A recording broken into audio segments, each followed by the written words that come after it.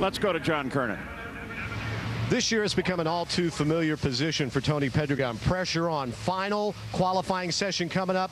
Not yet in the field. And Tony, you guys have had to make a lot of changes to this car. Can you get into the field for the MacTools U.S. Nationals? Well, we're hoping so. I mean, we're making adjustments with the car, and we've got to get a better balance. We make horsepower in the clutches and in sync, and you'd be amazed at everything that has to be right with these cars. And we feel that we can probably run in the low 420s, but I think the bump's going to end up being better than that.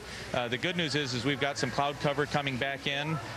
Looks like the rain's probably going to stay away, so we've made some changes on the car, and if it goes down the track, I mean, we had a lifter break the last round, and we've just had a couple of little glitches, and there's just so many different things. And if we can have a trouble-free run, then we're confident that we should make it in the show. But it's still nerve-wracking. I've done this for a long time, and whether we qualify or we don't, it'll be a good day. If we qualify, we can make it a great day.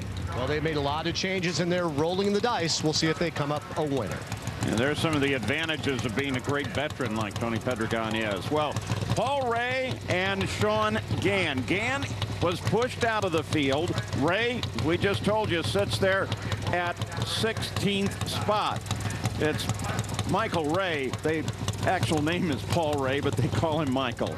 Figure that one out. Well, right now, Shawn Gann is outside looking in. Michael Ray's on the bump spot, as we mentioned, with that tie with MacTools. Now, the thing is, Shawn Gann could go in, but Michael Ray also needs to make a good run. If both go quicker than Mike Berry's 7:06.5, that will bump him up, and he will be coming up next. That's what I love about qualifying in Indy. You get so many entries in all the classes. You leave the final session, you start this bumping process. Back and forth. And it can get pretty exciting. Red lights don't matter.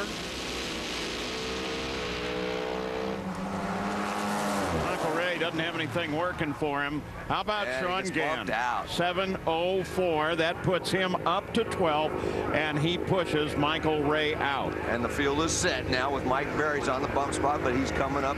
But everybody's qualified now. That's going to be coming up after this. 16 Pro Stock motorcycles are now ready to race at the big go, the U.S. Nationals. But where will they start? Well, that's still a little bit in contest.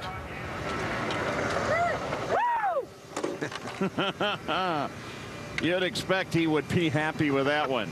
Last minute. What's up? Shawn Gann is in.